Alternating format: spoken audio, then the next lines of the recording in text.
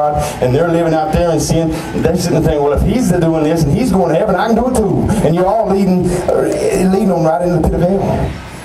A sinner cannot lead a sinner to heaven. It cannot be done. A sinner trying to lead a sinner to heaven would be like a blind man leading the blind. Will they not both fall into a ditch? We got to get the sin issue out of our lives, y'all. It's got to go. That's what we're here for, isn't it? Revival. Let's get this out of our lives. This is a very powerful message. You're not going to get this message probably across the TV. You're probably not going to hear this out there in one of them big gigantic churches. Y'all, they're going to give you a little tickle in their message. They're going to come and pat you. If you'll just say this little prayer after me, you're on your way to heaven. You're good to go. That's what they're going to give you. I'm going to give you truth. I'm going to give you truth. Go back to Romans chapter 7.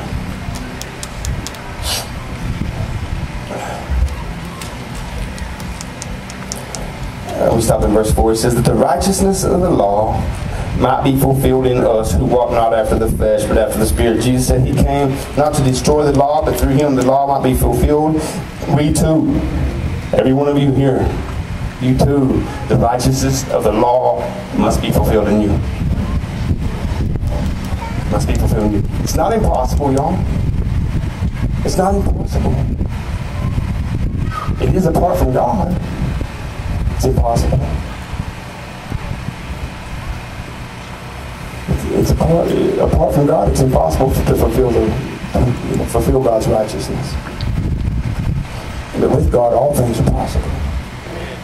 With God, all things are possible. It's possible to go and sin no more with Jesus Christ in your life. It's possible. Do you believe? If you believe, all things are possible to you. You believe? I hope you believe, because if you don't, you're unbelief. It's going to hinder God's work in your life. You're unbelief. It's going to destroy you. You got to believe in it, man. Got to believe in it. That the righteousness of the law might be fulfilled in us who walk not after the flesh, but after the Spirit. For they that are after the flesh do mind the things of the flesh, but they that are after the Spirit, the things of the Spirit. For to be carnally minded, that is to be fleshly minded and thinking of the things of the flesh and continuing in those things it's death. And that's not just the death of this flesh. This flesh is going to die, but that's the death of your eternal spirit, you know. The death of your eternal spirit. It's very powerful. Because the carnal mind is enmity. Can anybody pronounce that? Enmity against God. It means hate. The carnal mind is hatred against God. For it is not subject to the law of God, neither indeed can be. So then, that they that are in the flesh cannot please God. But ye are not in the flesh. If you are not in the flesh, if so be the Spirit of God dwelling in you. Now, if any man have not the Spirit of Christ, he is none of his. And if Christ be in you, the body is dead because of sin, but the Spirit is life because of righteousness. I love this verse here, verse 11. But if the Spirit of him that raised up Jesus from the dead dwell in you, he that raised Christ from the dead shall also quicken your mortal body, this fleshly body, this old fleshly body.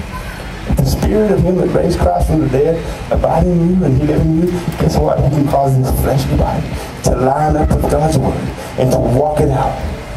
And to walk it out. And that's the Spirit of God. That's how powerful he is. That's what the Spirit of God can do for you. He can cause you to walk in his life and be victorious in every single thing, in every situation, every day in Christ Jesus. Every temptation that comes your way, every fiery furnace that you step through, you can go right through it without even the smell of smoke on you in Christ Jesus. That's the power of God. The power of God to take someone like me, an old wretched man, that had a needle in my arm for over 10 years. I was out here in this park, right out here. Right in here, even right in here at this table, and that table, and all of them down through there. And turn it around to get up and preach the gospel to you. That's the power of God, man. That's the power of God. Man, nobody else can do that. Nobody else can do that. Not to make it real. Not to make it real. Y'all ain't getting it, are you? Y'all getting it? Man, y'all are quiet. Remember now, I'm a symbol Baptist Costal here, man. Y'all better get liven up here, man. I'm not here about no denomination, man. I'm not here about no denomination. I'm here about for whosoever will. My Bible doesn't say anything about the Baptist going to heaven. My Bible doesn't say anything about the Pentecostal. It's not about the Assemblies of God. It's not about the Catholics of the Church of Christ. Whosoever will. Not here. Whosoever will. Whosoever will. Who will? Who wants to follow Christ? Who wants to get rid of that sin issue? Come on, man. I'm giving you some good stuff. I'm giving you some good stuff. But the Spirit of Him that raised up Jesus from the dead, dwell in you, He that raised up Christ from the dead, shall also quicken your mortal bodies by His Spirit that dwelleth in you. Therefore, brethren, we are debtors not to the flesh, to live after the flesh. See, when Christ comes in and He frees us from this thing, we're not to use our freedom for occasions of the flesh. We've been set free for His glory. Some of us have been set free, but we go back into the flesh. We're not to give occasion to the flesh. You know what I'm saying? Some of us get set free of things, and that's a little uncomfortable. I'm not used to that. I'm going to run back over. I did it. I know. I know, bro. I know. How many times I do it? Come on, man, tell me. I'm not ashamed, man. I tell her, hey, I've done dope. I've done it all. You know, and I come out. I'm not ashamed because I know that when I'm confessing on my sins, it closes the door in Satan's face. He can no longer use it against me, and it opens the door wide open to God to come into my life. And these things are made manifest. When it's made manifest, light's brought into it. But when it's hidden under the carpet, it stays in darkness. I'm going to give y'all a chance. I'm going to give everybody here a chance. In a minute, we're going to call our prayer team again. And you're going to get a chance to come up here to our prayer team, our prayer members. We've been praying over this. We've been praying over one another. We've been confessing to one another. We've been meeting each other every day this last week, but every Tuesday and Wednesday now for a few weeks. And we've been doing this very thing, confessing our faults to one another and praying for one another and getting victory in these areas. And you're going to do the same. You're going to get that same opportunity. Don't lie to one another. You are a body. Don't lie to one another. The confessional, man, I tell you, man, it gets it out. Throw it out there on the table and get rid of it. Let God deal with it and remove it from you. And be free. Be free. I got up 16 months ago, 17, 18. It was about 2 months after when the Holy Spirit came on me. About 2 months after, I guess, when I got up in front of the church and confessed. People were like, oh, you can't do that. Don't do that, man. People going to talk. That's what people going to talk anyway. They're going to talk anyway. They're going to talk. But you know what? When it comes out to the right people, they're going to pray for you. There's power in prayer. There's lots of power in prayer. Don't have the attitude, oh, well, all I can do is pray for them. If you've got that kind of attitude, all I can do is pray for them. Don't pray for me. That's the kind of attitude you're going to have about prayer. Don't pray for me. Man, you ought to be excited to pray for them. That's a powerful thing, prayer. And that's not the only thing we can do for someone that we love or for ourselves is to pray. There's also a thing called fasting. There's a very powerful thing in that too. I've been fasting 14 hours a day now for the last 3 weeks. And I'm hungry. One of the brothers told me the other day, I think you're losing some weight. I'm not eating nothing. I'm going to go wash my face. I've enjoyed fasting. It's been an awesome thing, man. It just keeps me meditating in the Word. I stay hungry and I just stay meditating in the Word, and it helps me to get through. It helps me to get through. Look at here, y'all, man. There's freedom in Christ. If you've got indwelling sin, it don't matter what it is. It don't have to be to the extent of putting a needle in your arm. It don't have to be to the extent of committing adultery or fornication. It don't have to be to the extent of murder or drunkenness. a rival man. Just a little disobedience to God is sin. And if you find yourself continuing to commit a sin over and over and over, and you just can't seem to shake it, you can shake it off tonight. And you walk free from it. How many of you can relate to that? I do the things I really don't want to do. Come on, man, everybody out there. I do the things I really don't want to do. Instead of doing the things I want to do. God can set you free right now, man. It took about 2 months. It's about 2 months, maybe a month and a half. When I finally got up in front of the church and confessed to the whole church.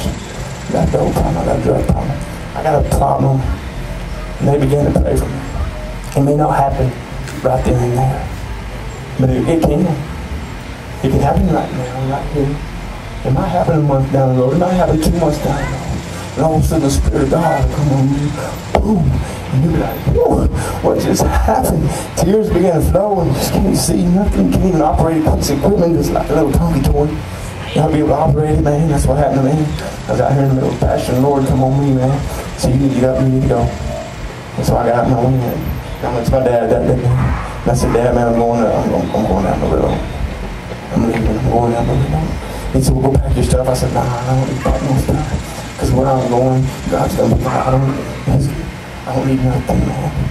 He's going to take care of it all. I don't need nothing. And he took care of it all. He took care of it all. And he put me out here in this place. 80 years in the making. To bring the gospel back into people. It needs to be here now. It needs to be here.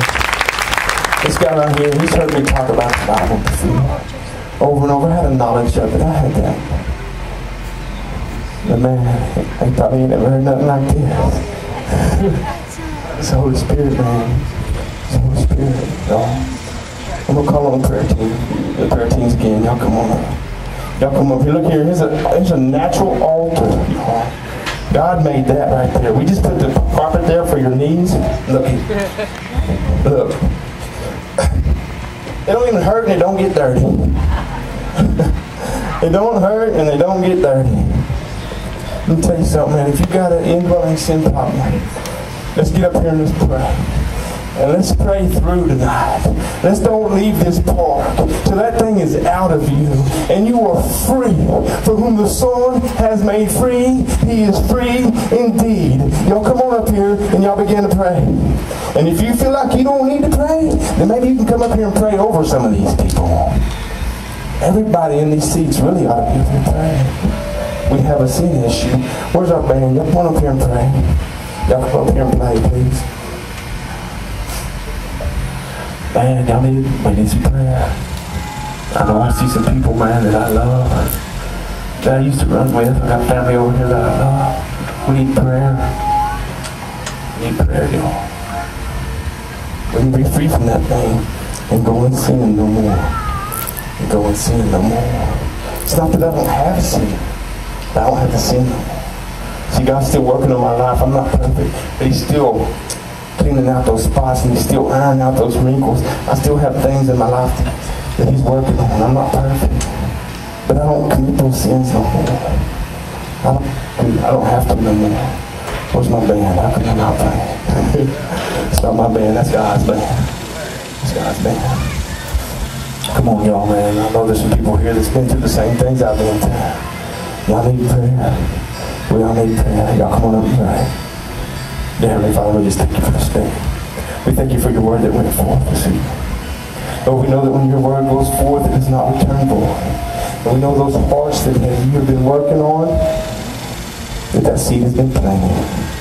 And it's going to produce some 30, some 60, and some 100 fold. We just give you glory and honor for this evening. We just praise you for who you are. You are glorious and you are wonderful. Heavenly Father, thank you. Thank you that once again, your word is going forth in Pew Park. Thank you that once again, salvation is coming in Pew Park.